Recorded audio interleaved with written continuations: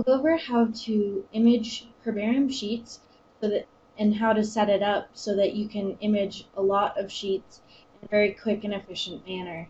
So here we are looking. Here we can see in live view with the CamLift program open. I have the herbarium sheet lined up and a scale bar on the side to give reference of how to give a scale reference. So to set it up, to set up the herbarium sheets so that you can have them in the same place and not have to constantly adjust and move them around.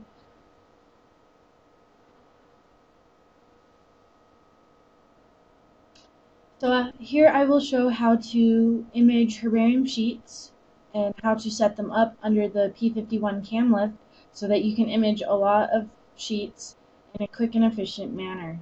So here we can see a given herbarium sheet, and I have it lined up in the image. It's in focus, and I've set a scale marker, and I've set a scale, and I've set a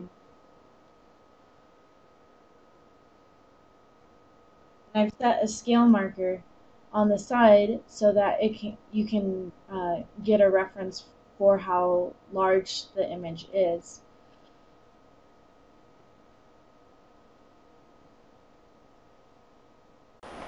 And here under the CamLift setup is the herbarium sheet.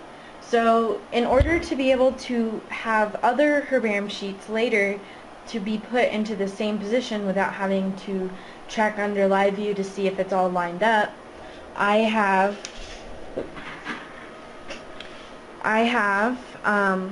put some painter's tape in one of the corners so that I can just quickly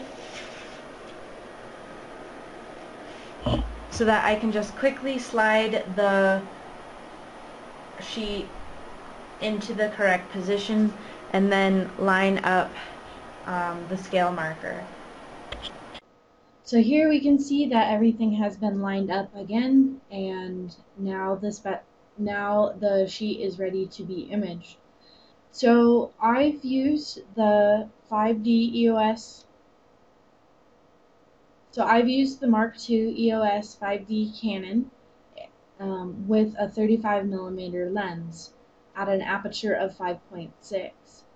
So I found, unless there is something really sticking out of any parts of the plant really sticking up, I don't need to take slices of the sheet. I can just take one image and everything should be in focus. So here I'm going to close out and take a picture.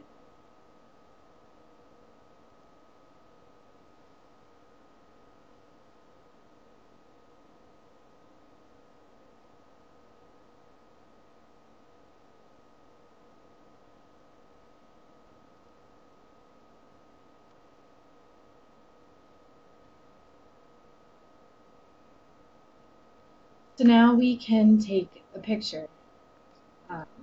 So close out of live view and take picture.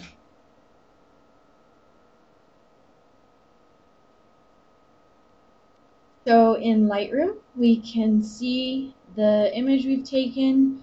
The lighting is nice and even. The specimen is, or the plant is in focus. All parts. You can see the words are in focus as well. So this is a typical herbarium image that you would take, or this is a typical herbarium sheet image that you would take. And a note, because you're using such,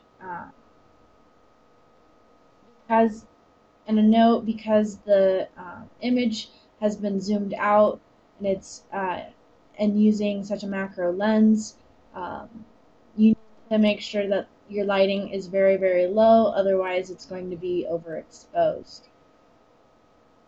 So that's the basics of imaging a herbarium sheet and how to set it up so that you can take many different images of herbarium sheets very quickly.